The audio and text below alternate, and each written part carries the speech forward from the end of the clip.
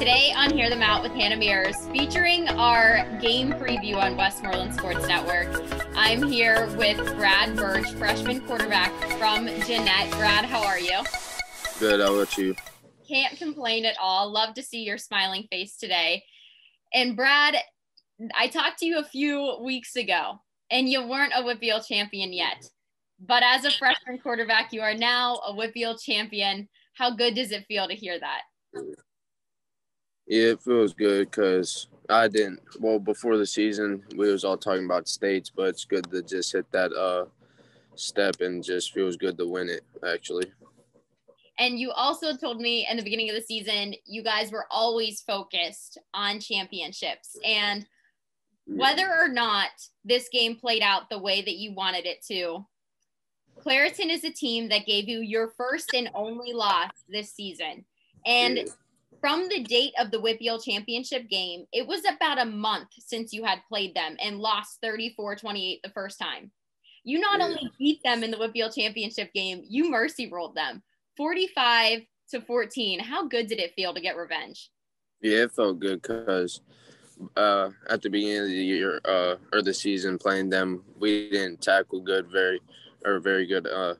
And then offense, we just need to clean up more, and we did. And you saw what happened in the game when both of our teams are at the best. And something that happened in the Clairton game, though, is you're injured now.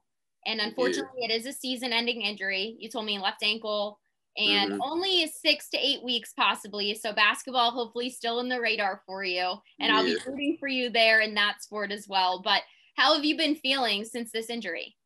Pretty good. I'm just going through it best I can. But it sucks not playing and everything. But our team still got it, and hopefully just still win states. Absolutely. And I'm just curious, you said you're going through it. How are you mentally handling this? Who's been there for you through all this? Just like my family and everyone else on the team, just checking in on me and everything. So I'm doing good.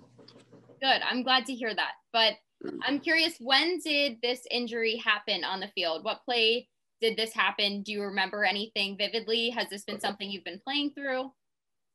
It happened in the third quarter when we came back out.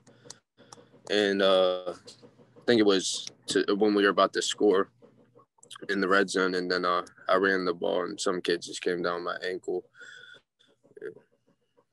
Well, something that you had talked to me about is that you wanted to do everything you could.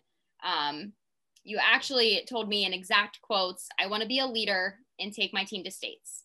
You've gotten your team to that point. Regardless of the injury, you have been a huge factor as to why the Jeannette Jayhawks are now in the state playoffs. So do you feel that you've still accomplished just about everything that you could and that you set your mind on? Well, yeah, because I can't do nothing else really.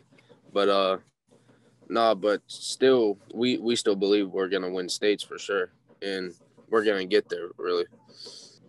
How confident are you in the fact that Roberto Smith Jr. or Jimmy Sanders may be taking snaps in the quarterback position this Friday?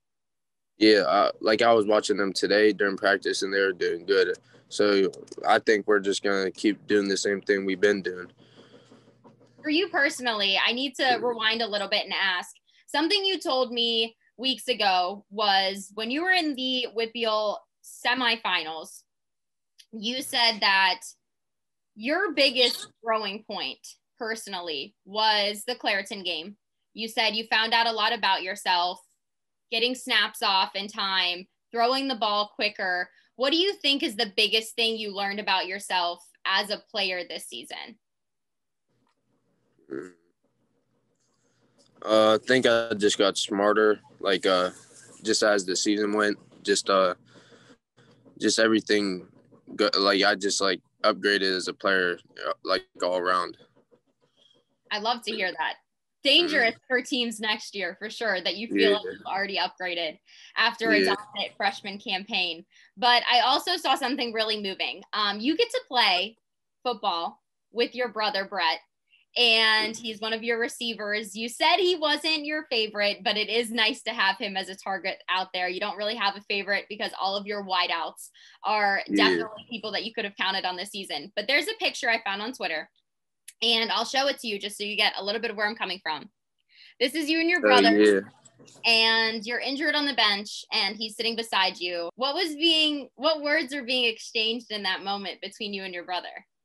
Just about next week or this week, this game, but we were just talking about it and seeing if I was going to be okay.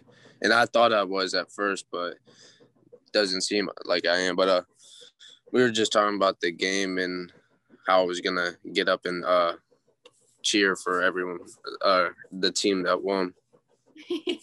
So though you weren't even focused anymore on this game, this has already been passed in your mind. You guys are already looking ahead and ready for the next game. So, oh my gosh, that's so funny. I was expecting it to be like, we're talking about how we're going to celebrate and all that stuff, but the Birch brothers were looking forward. And how good does it feel, though, to have your brother in your corner, to know that through something really difficult, you had a family member sitting right there with you, going through those emotions with you?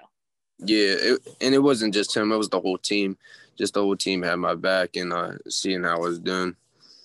What would you say to your team going into this game? You can't be on the field, can't be leading them on the field, but before the game, if you had to give them a motivational speech, what would it be? That they already won the game. They already have the game won. So just do what they do all the time. I love that advice from you and the confidence that you always have in your team, despite the fact that you're a freshman. You are undoubtedly a leader on that field and a leader on the sidelines as well, judging by that comment. But something funny that happened right before this conversation is Brad entered this call with a funny background on Zoom. So I have to ask you, can you explain what that background was and why? It was our center, Ryan Kimmel, as a kid. It was just a funny picture of him with like a red mohawk, him and his dad matching mohawks. Are you the prankster on the team? Are you guys always pulling stuff on one another? Well, we kind of are. Like, our whole team's like, we're like all friends. We all mess around with each other. So it was just, it's just something we all do. How do you feel about this season as a whole? What are exactly is going through your mind as the season's wrapping up? Is it at all how you expected to feel? Not really. I didn't think I was gonna do like this good.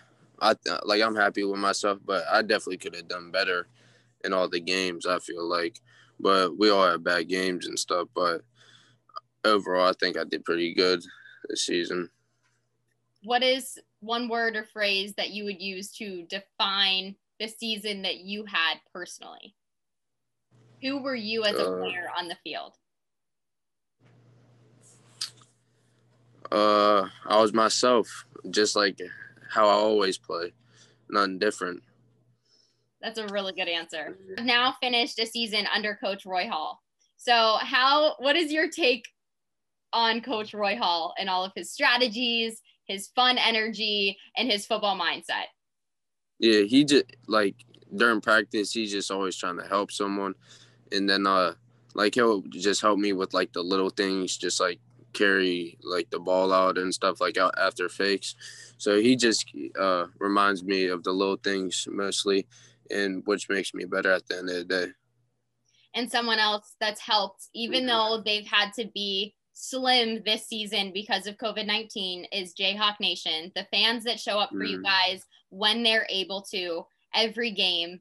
If there's anything you could say to Jayhawk Nation right now after your freshman campaign, what would it be?